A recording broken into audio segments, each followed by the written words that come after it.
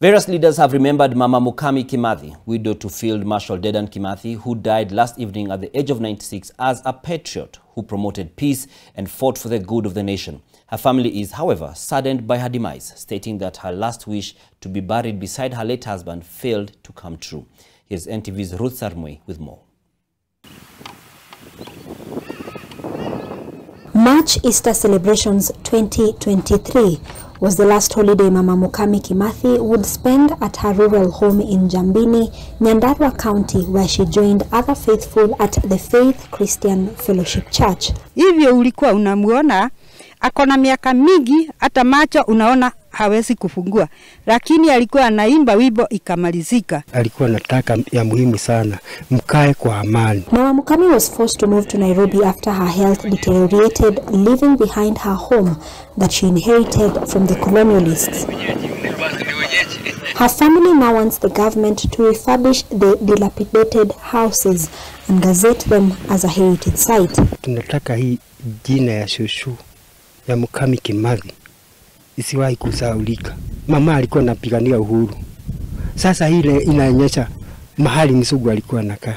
Nyumba ile imekaa miaka mingi sana na haijabomoka. Sasa ingekuwa wanakuja kusomea historia pale, ikuwe kama museum. Mukami's death before realizing her last wish, which was to find the remains of her late husband, Field Marshal Dedan Kimathi, has come as a blow to this family, who now say they will continue with the search in honor of the late heroine. Sasa kilio cha mama alikuwa anauliza, bona sitaki kukufa ama roho yangu iende pahali kabla sijazika bwana yangu kwa hali ya heshima. Ameshibua karibu makaburi 20 na yote haizai matunda, yote inaonekana si yeye.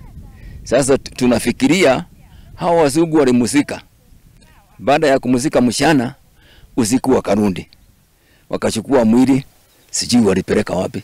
President William Ruto and his predecessor Uhuru Kenyatta joined other Kenyans in paying tribute to Mama Mukami, describing her as a patriot and a peace crusader. She has been the symbol of our defiance to oppression.